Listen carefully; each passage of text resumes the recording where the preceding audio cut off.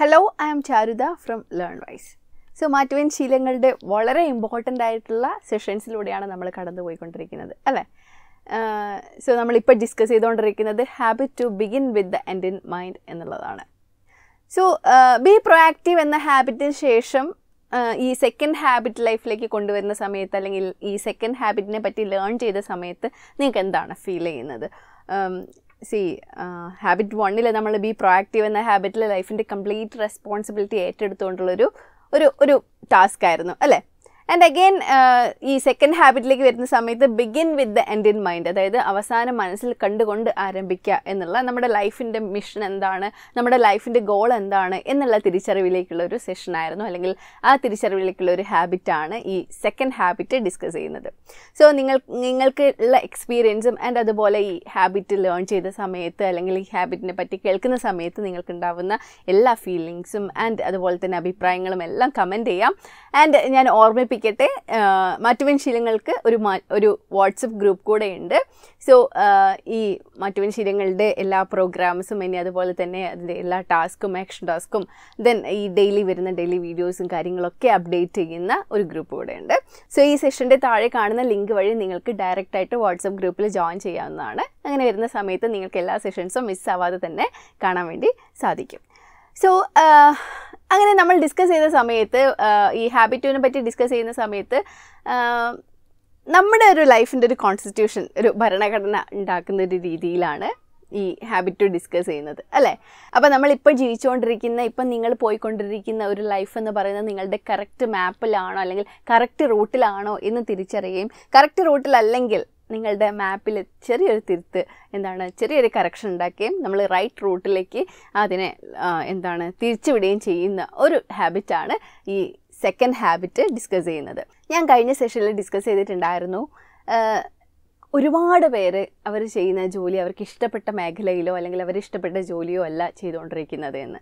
എന്തുകൊണ്ടാണ് അങ്ങനെ സംഭവിക്കുന്നത്? ഒരാൾക്ക് അയാളുടെ കറക്റ്റ് ടാലൻസ് എന്താണ്, അയാളുടെ സ്കിൽസ് എന്താണ് എന്ന് തിരിച്ചറിയോ ഇല്ലാത്ത സമയത്തായിരിക്കും ഒരുപക്ഷെ അയാളുടെ കോഴ്സും അല്ലെങ്കിൽ അയാൾ ഏത് ജോബിലാണ് വർക്ക് ചെയ്യേണ്ടത് എന്നുള്ളതൊക്കെ ഡിസൈഡ് ചെയ്തിട്ടുണ്ടാവാം. പക്ഷേ ഒരു ലെവലെത്തുമ്പോൾ മനസ്സിലാകും this is not my right വേ എന്നുള്ളത്.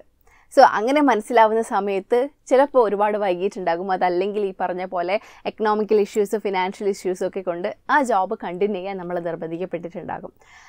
സ്റ്റിൽ അവിടെയാണ് നമ്മൾ ഈ ഹാബിറ്റ് പഠിക്കേണ്ടതിൻ്റെ വളരെ ഇമ്പോർട്ടൻസ്.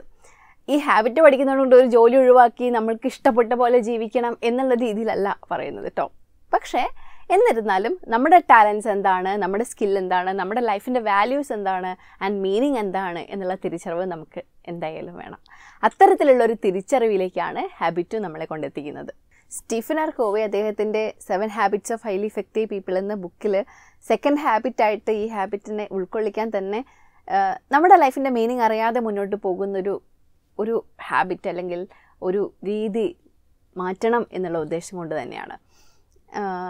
ഒരു പക്ഷേ നമ്മൾ ഈ സമയത്ത് അതിനെപ്പറ്റി ആലോചിച്ചിട്ടുണ്ടാവില്ല, അല്ലെങ്കിൽ അതിനെപ്പറ്റി ആലോചിക്കാനുള്ളൊരു സമയം കിട്ടിയിട്ടുണ്ടാവില്ല.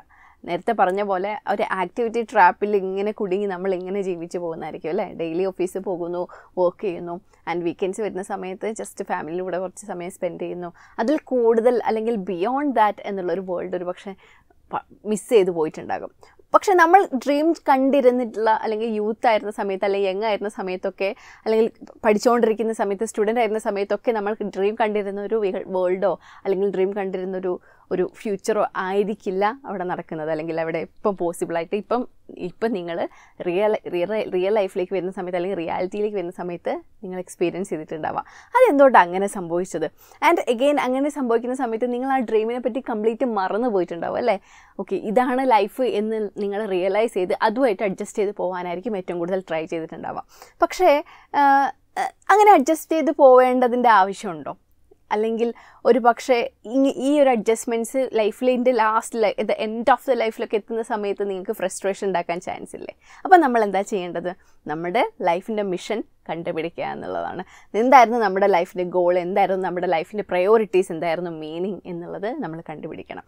സോ അവസാനം മനസ്സിൽ കണ്ടുകൊണ്ട് ആരംഭിക്കണം എന്നുള്ളതും അത് തന്നെയാണ് ഡിസ്കസ് ചെയ്യുന്നത് കേട്ടോ. നമ്മുടെ ജീവിതത്തിൻ്റെ അവസാനം എന്താണ് എന്നുള്ളത് വിഷ്വലൈസ് ചെയ്തിട്ട് അല്ലെങ്കിൽ നമ്മുടെ ജീവിതത്തിൻ്റെ അവസാനം എന്തായിരിക്കും എന്ന് കണ്ടുകൊണ്ടായിരിക്കണം നമ്മൾ ഓരോ ദിവസവും തുടങ്ങേണ്ടത്. അങ്ങനെ തുടങ്ങുന്ന സമയത്ത് നമ്മൾക്ക് ഓരോ ദിവസവും എങ്ങനെയാണ് സ്പെൻഡ് ചെയ്യേണ്ടത്, എന്തായിരുന്നു എൻ്റെ വാല്യൂസ്, ആ വാല്യൂസ് എങ്ങനെയാണ് എൻ്റെ റിയൽ ലൈഫിലേക്ക് കൊണ്ടുവരേണ്ടത് എന്നുള്ളതിനെ പറ്റി കൃത്യമായ ധാരണ നമുക്കുണ്ടാകും. സോ ഇന്ന് വീക്ക് 50 നമ്മൾ ഡിസ്കസ് ചെയ്യാൻ പോകുന്നത് ഷെയർ യുവർ മിഷൻ സ്റ്റേറ്റ്മെൻറ്റ് എന്നുള്ളതാണ്. എന്തായിരുന്നു മിഷൻ സ്റ്റേറ്റ്മെൻറ്റ് ഓർക്കുന്നുണ്ടോ? നമ്മൾ ഈ ഹാബിറ്റ് 2ൻ്റെ ആദ്യത്തെ സെഷൻസിൽ നമ്മൾ ഡിസ്കസ് ചെയ്തൊരു കാര്യമായിരുന്നു മിഷൻ സ്റ്റേറ്റ്മെൻറ്റ്. അതായത് നമ്മൾ ഇനി പ്രാവർത്തികമാക്കാൻ പോകുന്ന അല്ലെങ്കിൽ നമ്മുടെ വാല്യൂസ് എന്താണെന്ന് വിശ്വസിക്കുന്ന ആ വാല്യൂസിൽ ഊന്നിക്കൊണ്ടുള്ള കുറച്ച് സ്റ്റേറ്റ്മെൻറ്റ്സ്, അതായത് ഇനി നമ്മൾ നമ്മുടെ ലൈഫിലേക്ക് കൊണ്ടുവരാൻ ആഗ്രഹിക്കുന്ന കുറച്ച് കാര്യങ്ങൾ ഉൾക്കൊള്ളിച്ചുകൊണ്ടുള്ള ഒരു സ്റ്റേറ്റ്മെൻറ്റ്സ് ആണ് മിഷൻ സ്റ്റേറ്റ്മെൻറ്റ്സ് എന്ന് പറയുന്നത്.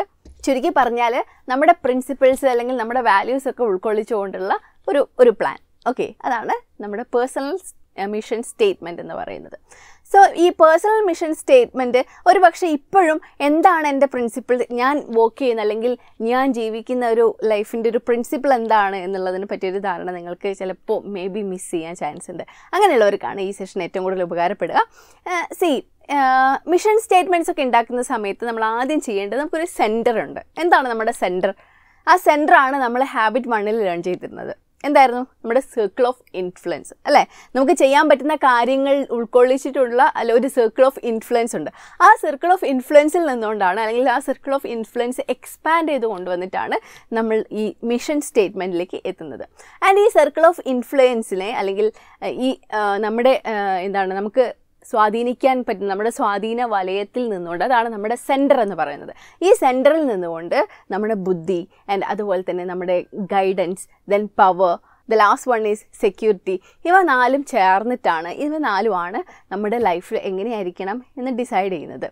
ഓക്കെ, സോ ഇതിൽ ഒരുപാട് ഞാൻ ഫാക്ട്സ് ആയിട്ടുള്ള കാര്യങ്ങൾ കോവയുടെ ബുക്ക് വായിച്ചവർക്ക് മനസ്സിലാകും. ഈ കാര്യങ്ങളൊക്കെ ഇപ്പം ഇത്തരത്തിലുള്ള ഈ മിഷൻ സ്റ്റേറ്റ്മെൻറ്റ്സിനെ പറ്റി ഒരുപാട് ഫാക്ട്സ് ആയിട്ടുള്ള കാര്യങ്ങൾ അതിൽ ഡിസ്കസ് ചെയ്യുന്നുണ്ട്. ആൻഡ് ഈ പറഞ്ഞ പോലെ ഒരുപാട് ഫാക്ട്സ് കേട്ട് നിൽക്കുക എന്നുള്ളത് കുറച്ച് ബുദ്ധിമുട്ടുള്ള കാര്യമായതുകൊണ്ട് വളരെ സിമ്പിളായിട്ട് എന്താണ് ഇത് ഉദ്ദേശിക്കുന്നതെന്ന് വളരെ സിമ്പിളായിട്ട് ഞാൻ പറയാം. സ്റ്റീഫൻ ആർ കോവേ പറയുന്നത്, നമ്മുടെ ലൈഫിന് അല്ലെങ്കിൽ നമ്മുടെ ലൈഫിൽ നമ്മൾ സെറ്റ് ചെയ്തിട്ടുള്ള വാല്യൂസിനും ഗോൾസിനൊക്കെ ഒരു സെൻറ്ററുണ്ട്. ആ സെൻറ്ററാണ് ഇതിനെല്ലാം കൺട്രോൾ ചെയ്യുന്നത്. ഇതിപ്പോൾ എല്ലാവർക്കും ഒരേ സെൻറ്റേഴ്സ് ആയിരിക്കില്ല, അല്ലെങ്കിൽ ഡിഫറെൻറ്റ് ടൈപ്പ് ഓഫ് സെൻറ്റേഴ്സ് ഉണ്ട്. ഓക്കെ, ഓരോരുത്തരുടെയും വാല്യൂസ് എന്ന് പറയുന്നത് അല്ലെങ്കിൽ ഓരോരുത്തരും ഫോളോ ചെയ്യുന്ന പ്രിൻസിപ്പിൾസ് എന്ന് പറയുന്നത് ഡിഫറെൻ്റ് ആയിരിക്കും, അല്ലേ? അത് അവർ വളർന്നു വന്നിട്ടുള്ള സിറ്റുവേഷൻസും അല്ലെങ്കിൽ എൻവയോൺമെൻറ്റ്, സറൗണ്ടിങ്സ് ഒക്കെ ഡിപ്പെൻഡ് ചെയ്തിരിക്കും. സോ ആ സെൻറ്റർ കണ്ടുപിടിക്കുക അല്ലെങ്കിൽ ആ സെൻറ്റർ എന്ന് പറയുന്നത് എല്ലാവർക്കും ഡിഫറെൻ്റ് ആയിട്ടുള്ളതാണ്. സോ ഏതൊക്കെ രീതിയിലാണ് സെൻറ്റേഴ്സ് ഉള്ളത് നമുക്ക് നോക്കാം. ആദ്യത്തേത് സ്പൗസ് സെൻറ്റേർഡ് ആണ്. ഓക്കെ, എന്താണ് ഈ സ്പൗസ് സെൻറ്റേർഡ്? അതായത് ഈ പാർട്ട്ണർ എന്നുള്ളത് അല്ലെങ്കിൽ പാർട്ട്ണറുടെ കൂടെ ലൈഫ്, അതിനൊക്കെ ഇമ്പോർട്ടൻസ് കൊടുത്ത് അതാണ് ലൈഫിൻ്റെ സെൻറ്റേഴ്സ്. മീൻസ് അതിൽ മാത്രം ചുറ്റിപ്പറ്റി നിൽക്കുന്ന ആളുകളുണ്ട്, അല്ലേ? സോ ആ ലൈഫിന് ഇമ്പോർട്ടൻസ് കൊടുത്ത് ആ ലൈഫിലാണ് സന്തോഷം എന്ന് കാണുന്ന കുറച്ച് ആളുകളുണ്ട്. സോ അത്തരത്തിലുള്ള ആളുകൾക്കാണ് സ്പൗസ് സെൻറ്റേർഡ് എന്ന് പറയുന്നത്. ആൻഡ് നെക്സ്റ്റ് വരുന്ന കാറ്റഗറിയാണ് ഫാമിലി സെൻറ്റേർഡ് എന്ന് പറയുന്നത്. എന്താണ് ഈ ഫാമിലി സെൻറ്റേർഡ്? ആ പേര് തന്നെ ഉണ്ട്, അല്ലേ? ഫാമിലിയാണ് അല്ലെങ്കിൽ ഫാമിലിക്ക് വേണ്ടി. പണ്ടുള്ളെങ്കിൽ തോന്നുന്നു നമ്മുടെ മുന്നുള്ള ജനറേഷൻ, നമ്മുടെ ഫാദേഴ്സൊക്കെ വരുന്ന ജനറേഷൻ എന്ന് പറയുന്നത് ഇത്രയും കുറച്ചുകൂടി ഫാമിലി സെൻറ്റേർഡ് ആയിരുന്നു, അല്ലേ? അവർ സമ്പാദിച്ചതും അവർ ഫിനാൻഷ്യലി ഉള്ള കാര്യങ്ങളും എല്ലാം അവർ മക്കൾക്ക് വേണ്ടി അല്ലെങ്കിൽ ഫാമിലിക്ക് വേണ്ടി എന്നുള്ളൊരു കൺസെപ്റ്റ് ആയിരുന്നു ഉണ്ടായിരുന്നത്. സോ അത്തരത്തിലുള്ള ആളുകൾ ഉള്ളതാണ് ഈ ഫാമിലി സെൻറ്റേർഡ്. അപ്പോൾ അവർ ഏറ്റവും കൂടുതൽ ഫാമിലിക്ക് വേണ്ടി അല്ലെങ്കിൽ ഫാമിലിയാണ് ഹാപ്പിനെസ്, ഫാമിലിക്കാണ് ഏറ്റവും കൂടുതൽ സന്തോഷം നൽകുന്നത് എന്നുള്ള രീതിയിലായിരിക്കും അവരുടെ അപ്രോച്ച് ഉണ്ടാവുക. ആൻഡ് ദെൻ നെക്സ്റ്റ് വരുന്നതാണ് മണി സെൻറ്റേർഡ്. അവന് എത്ര പണം കിട്ടിയാലും മതിയാവില്ല എന്നൊക്കെ പറയില്ലേ ചില സമയത്ത്. സോ ചില ആളുകൾക്ക് ഏറ്റവും ഹാപ്പിനെസ് തരുന്നത് അല്ലെങ്കിൽ അവർ ജീവിക്കുന്നത് തന്നെ പൈസ സമ്പാദിക്കുക അല്ലെങ്കിൽ ക്യാഷ് ഉണ്ടാക്കുക എന്നുള്ളൊരു ഉദ്ദേശത്തോടു കൂടിയായിരിക്കും. അത്തരത്തിലുള്ള ആളുകളെയാണ് എന്ത് ചെയ്യുന്നത്? മണി സെൻറ്റേർഡ് ആയിട്ടുള്ള ആളുകളായിട്ട് നമ്മൾ കാറ്റഗറൈസ് ചെയ്യുന്നത്. ആൻഡ് ദെൻ നെക്സ്റ്റ് ഉള്ളതാണ് വർക്ക് സെൻറ്റേർഡ്. വർക്ക് സെൻറ്റേർഡ് എന്താണ്? ഒരുപാട് ആളുണ്ടല്ലേ, ഒരുപാട് ആളുകളുണ്ട് അല്ലേ, വളരെ കമ്മിറ്റഡ് ആയിട്ട് വർക്ക് ചെയ്യുന്ന, വർക്കാണ് ലൈഫ് അല്ലെങ്കിൽ ഒരു ദിവസം പോലും വർക്ക് ഒഴിവാക്കിക്കൊണ്ട് വേറെ ഒന്നിലും സ്പെൻഡ് ചെയ്യാത്ത അത്തരത്തിലുള്ള ആളുകളുണ്ടാവും, അല്ലേ? അതായത് വർക്കിനായിട്ട് അത്രയും കമ്മിറ്റ്മെൻറ്റ് കാണിക്കുന്ന ആളുകളുണ്ടാവും. സോ അത്തരത്തിലുള്ള ആളുകളെയാണ് വർക്ക് ഓറിയൻറ്റഡ് ആയിട്ടുള്ള അല്ലെങ്കിൽ വർക്ക് സെൻറ്റേർഡ് ആയിട്ടുള്ള ആളുകൾ. ആൻഡ് അഗൈൻ നെക്സ്റ്റ് വരുന്നതാണ് പൊസഷൻ സെൻറ്റേർഡ്. എന്താണ് ഈ പൊസഷൻ സെൻറ്റേർഡ്? പൊസഷൻ സെൻറ്റേർഡ് എന്ന് പറയുന്നത് ഈ ഫെയിം ആവുക അല്ലെങ്കിൽ ഇങ്ങനത്തെ പൊസിഷൻസ് ഒക്കെ ആഗ്രഹിക്കുക, കുറച്ചുകൂടി ഇൻഫ്ലുവൻസീവ് ഫിഗർ ആവാം എന്നുള്ള എന്നുള്ള രീതിയിലൊക്കെ ആഗ്രഹങ്ങൾ കൊണ്ടു നടക്കുന്ന ആളുകളുണ്ടാവും അല്ലേ. സോ അങ്ങനെ ഫെയിം ആവണം, അല്ലെങ്കിൽ ഇതുപോലെ ആക്ടേഴ്സ് ആവണം, അല്ലെങ്കിൽ ഇൻഫ്ലുവൻസിങ് ഫിഗർ ആയിരിക്കണം, അങ്ങനെ ആഗ്രഹങ്ങൾ കൊണ്ടു നടക്കുന്ന ആളുകളെയാണ് പൊസിഷൻ സെൻറ്റേഴ്സിൽ ഉൾക്കൊള്ളിച്ചിട്ടുള്ളത്. ആൻഡ് ദെൻ നമ്മൾ ഡിസ്കസ് ചെയ്യുന്ന ഒരു കാര്യമാണ് പ്ലഷർ സെൻറ്റേർഡ് ആയിട്ടുള്ള ആളുകൾ. എന്താണ് ഈ പ്ലഷർ സെൻറ്റേർഡ് ആയിട്ടുള്ള ആളുകൾ? ലൈഫ് കംപ്ലീറ്റ്, എനിക്ക് തോന്നുന്നു ഇപ്പം വരുന്ന ജനറേഷൻ ഈ പ്ലഷർ സെൻറ്റേർഡ് ആയിട്ടുള്ള ആളുകളാണ്. അവർക്ക് ഫാമിലി അല്ലെങ്കിൽ സ്പൗസ് എല്ലാതിനേക്കാളും ഏറ്റവും കൂടുതൽ ഇമ്പോർട്ടൻസ് അവർ സന്തോഷമായിരിക്കുക അല്ലെങ്കിൽ ഹാപ്പി ആയിട്ടിരിക്കുക എന്നുള്ളതാണ് അല്ലേ. അപ്പോൾ പ്ലഷർ സീക്കിംഗ് ആയിട്ടുള്ള ഈ പറഞ്ഞ പോലെ എന്താണ്, കുറേ യാത്ര ചെയ്യുക, അവർക്ക് ഇഷ്ടമുള്ള കാര്യങ്ങൾക്ക് ഇമ്പോർട്ടൻസ് കൊടുത്തുകൊണ്ട് അവർക്ക് എന്താണോ പ്ലഷറബിൾ ആയിട്ടുള്ളത് അല്ലെങ്കിൽ അവർക്ക് എന്താണോ സന്തോഷം നൽകുന്നത് ആ കാര്യങ്ങളിൽ ഫോക്കസ് ചെയ്തുകൊണ്ട് ചെയ്യുന്നതാണ് പ്ലഷർ സെൻറ്റേർഡ് ആയിട്ടുള്ള കാര്യങ്ങളിൽ ഇമ്പോർട്ടൻസ് കൊടുക്കുന്നത്. ആൻഡ് ദെൻ നെക്സ്റ്റ് വരുന്നതാണ് ഫ്രണ്ട് ഓർ എനിമി സെൻറ്റേർഡ്. ഈ പറഞ്ഞ പോലെ ചില ആളുകളുടെ ഈ യൂത്ത് ആകുന്ന സമയത്ത് അല്ലെങ്കിൽ യങ് സ്റ്റേജിലൊക്കെ നമുക്ക് ഫ്രണ്ട്സ് ആയിരിക്കും ഏറ്റവും ഇമ്പോർട്ടൻ്റ് അല്ലേ. ദെൻ അഗൈൻ ഫാമിലി ലൈഫിലേക്ക് വരുന്ന സമയത്ത് അതിങ്ങനെ എന്ത് ചെയ്യും, കുറഞ്ഞു വരും. പക്ഷേ ചില ആളുകൾക്ക് ഫ്രണ്ട്സ് ആയിരിക്കും എല്ലാം, അല്ലെങ്കിൽ ഇത്തരത്തിൽ റിലേഷൻഷിപ്സ്, അതായത് ഫ്രണ്ട്സ് ആയിട്ടുള്ള റിലേഷൻഷിപ്പ് അല്ലെങ്കിൽ എനിമി സെൻറ്റേർഡ് എന്നൊക്കെ പറയും. ബിക്കോസ് ഇതിൻ്റെ ഓപ്പോസിറ്റ്, ഫ്രണ്ട്സ് സെൻറ്റേർഡിൻ്റെ ഓപ്പോസിറ്റ്. അപ്പോൾ ചില ആളുകൾ നമ്മൾ സിനിമയിലൊക്കെ കാണില്ലേ, ശത്രുതയൊക്കെ ലൈഫ് ലോങ് ശത്രുക്കളെ കൊണ്ടു നടക്കുന്ന, അല്ലെങ്കിൽ ഒരാളുടെ അടുത്ത് എന്തെങ്കിലും ബുദ്ധിമുട്ടുണ്ടെങ്കിൽ അത് ലൈഫ് ലോങ് കൊണ്ടു നടക്കുന്ന ആളുകളൊക്കെ ഉണ്ട് അല്ലേ. സോ അത്തരത്തിൽ എന്താണ് ഫ്രണ്ട്ഷിപ്പിന് ഇമ്പോർട്ടൻസ് കൊടുക്കുന്ന, അല്ലെങ്കിൽ തൻ്റെ എനിമീസിനെ എങ്ങനെ ഡിഫീറ്റ് ചെയ്യണം, അങ്ങനത്തെ ചിന്തകളായിട്ട് നടക്കുന്ന ആളുകളെയാണ് ഫ്രണ്ട്സ് സെൻറ്റേർഡ് അല്ലെങ്കിൽ എനിമി സെൻറ്റേർഡ് എന്ന് പറയുന്നത്. ആൻഡ് ദെൻ ഡിസ്കസ് ചെയ്യുന്ന കാറ്റഗറിയാണ് ചർച്ച് സെൻറ്റേർഡ്. നമുക്കറിയാം അല്ലേ, റിലീജിയസ് ആയിട്ട് പോകുന്ന ആളുകൾ, റിലീജിയസിന് ഏറ്റവും വളരെ ഇമ്പോർട്ടൻസ് കൊടുക്കുന്ന, അതിൽ സന്തോഷം കണ്ടെത്തുന്ന, ആൻഡ് അതാണ് ലൈഫ് എന്നുള്ള രീതിയിൽ ലൈഫിനെ അപ്രോച്ച് ചെയ്തിട്ടുള്ള ആളുകളാണ് ചർച്ച് സെൻറ്റേർഡ് എന്ന് പറയുന്നത്. ആൻഡ് ദെൻ ലാസ്റ്റ് വരുന്നതാണ് സെൽഫ് സെൻറ്റേർഡ്. എന്താണ് സെൽഫ് സെൻറ്റേർഡ്? സ്പൗസോ അല്ലെങ്കിൽ ഫിനാൻഷ്യലോ കാര്യങ്ങൾക്കൊന്നും ഇമ്പോർട്ടൻ്റ് കൊടുക്കാതെ ഞാൻ എന്നുള്ള ആൾക്ക്, അല്ലെങ്കിൽ എൻ്റെ സന്തോഷം എന്നുള്ള രീതിയിൽ എനിക്ക് ഇമ്പോർട്ടൻസ് കൊടുക്കുന്നത്, അതായത് നമ്മുടെ സെൽഫിന് ഇമ്പോർട്ടൻസ് കൊടുക്കുന്ന ആളുകളെയാണ് സെൽഫ് സെൻറ്റേർഡ് എന്ന് പറയുന്നത്. അപ്പോൾ ജസ്റ്റ് ഒന്ന് ആലോചിച്ച് നോക്കിക്കഴിഞ്ഞാൽ നിങ്ങൾ ഇതിൽ ഏത് സെൻറ്റേർഡിലാണ് വരുന്നത്, നിങ്ങളുടെ സെൻറ്റർ എന്താണ് എന്നുള്ളത്. അപ്പോൾ ഇന്നത്തെ ടാസ്കും ഇത് തന്നെയാണ് കേട്ടോ. ജസ്റ്റ് നിങ്ങളൊന്ന് ആലോചിക്കുക, നിങ്ങളെ കൺട്രോൾ ചെയ്യുന്ന ആ സെൻറ്റർ പോർഷൻ എന്നുള്ളത് എന്താണ് എന്നുള്ളത്. ഓക്കെ, സ്പൗസ് ആണോ, ഫാമിലി ആണോ, മണി ആണോ, ഫെയിം ആണോ, എന്താണ്? ജസ്റ്റ് ഒന്ന് ആലോചിക്കട്ടെ. ഒരുപാട് സമയം വേണ്ടി വരില്ല. ഒരു പക്ഷേ നിങ്ങൾ ഏറ്റവും കൂടുതൽ ചിന്തിച്ചിട്ടുണ്ടാവുക അല്ലെങ്കിൽ നിങ്ങൾ ആഗ്രഹിച്ചിട്ടുണ്ടാവുന്ന കാര്യങ്ങൾ എന്താണോ എന്ന് ജസ്റ്റ് ആലോചിക്കുക. റിപ്പീറ്റഡ് ആയിട്ട് ആഗ്രഹിച്ചിരുന്ന കാര്യം എന്താണെന്ന് ആലോചിക്കുക.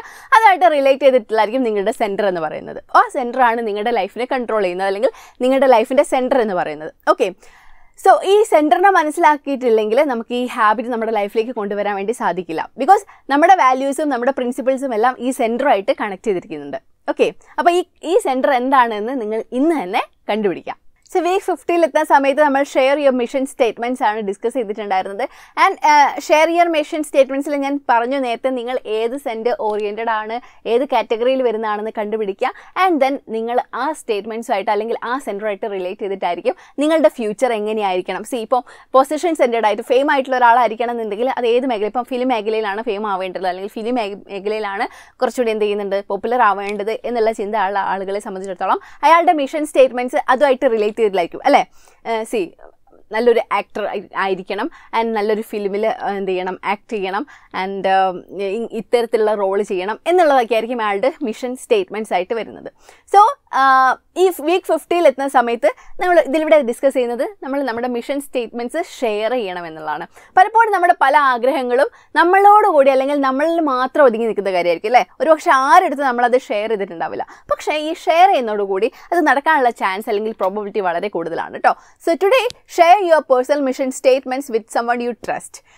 ഷെയർ ചെയ്യുക എന്ന് പറഞ്ഞു കഴിഞ്ഞാൽ നിങ്ങൾ കാണുന്നവരോടും എല്ലാവരോടും നിങ്ങൾക്ക് എങ്ങനെ ആഗ്രഹമുണ്ട്, നിങ്ങൾ എങ്ങനെ ആവണം, ഇപ്പം ഫിലിം സ്റ്റാർ ആവുന്ന സമയത്ത് അല്ലെങ്കിൽ ഫിലിമായിട്ട് ബന്ധപ്പെട്ട് അല്ലെങ്കിൽ പോപ്പുലർ ആവണം, ആക്ടർ ആവണം എന്നൊക്കെയുള്ള ഒരു ആഗ്രഹം ഉണ്ടെങ്കിൽ നിങ്ങളെല്ലാവരോടും ഞാൻ ആക്ടർ ആവും എന്ന് പറഞ്ഞുകൊണ്ട് നടക്കണം എന്നല്ല. നമ്മൾ വളരെ ട്രസ്റ്റബിൾ ആയിട്ടുള്ള അല്ലെങ്കിൽ വളരെ ക്ലോസ് ആയിട്ടുള്ള വളരെ ഇൻറ്റിമേറ്റ് ആയിട്ടുള്ള ഒരാളുടെ അടുത്ത് നിങ്ങൾ എന്ത് ചെയ്യണം, നിങ്ങളുടെ മിഷൻ ഷെയർ ചെയ്യണം.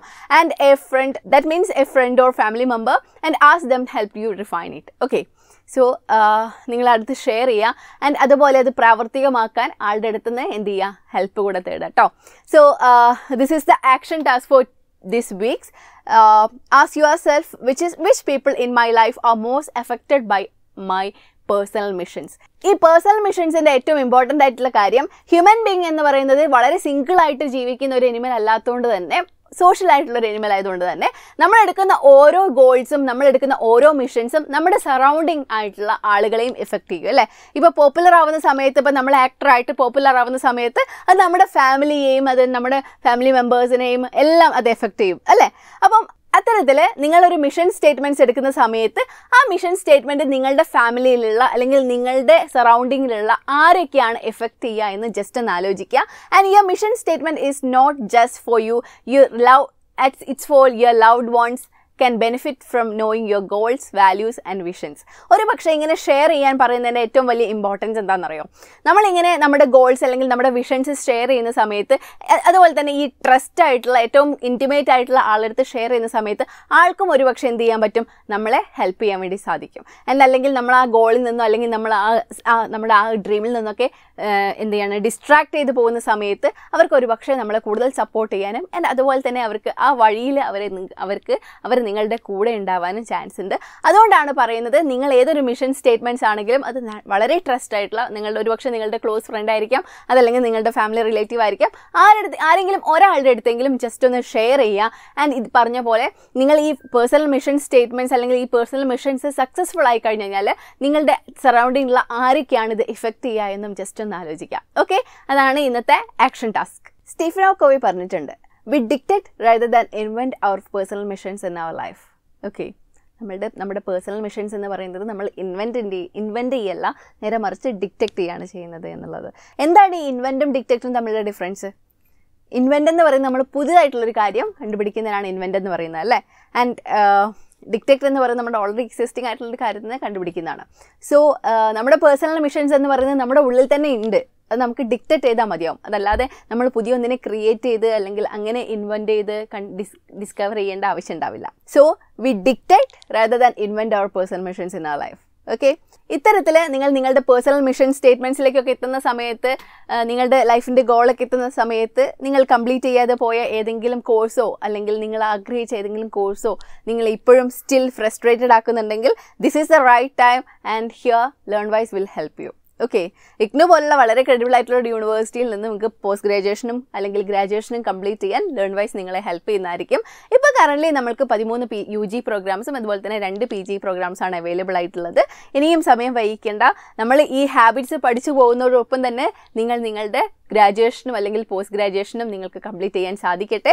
സോ നിങ്ങൾക്ക് കോൺടാക്ട് ചെയ്യാവുന്നതാണ് ലേൺവൈസിനെ. ദെൻ നിങ്ങൾക്ക് കോൾ വഴിയും അതുപോലെ തന്നെ മെസ്സേജ് വഴിയും ലേൺവൈസിനെ കോൺടാക്ട് ചെയ്യാം. സോ നമ്മുടെ ആഗ്രഹങ്ങളൊന്നും ഇനിയും മാറ്റി വെക്കേണ്ട സമയമല്ല. So just count down. Then next സെഷൻസിൽ week 16 നമുക്ക് വീണ്ടും കാണാം. Okay, by.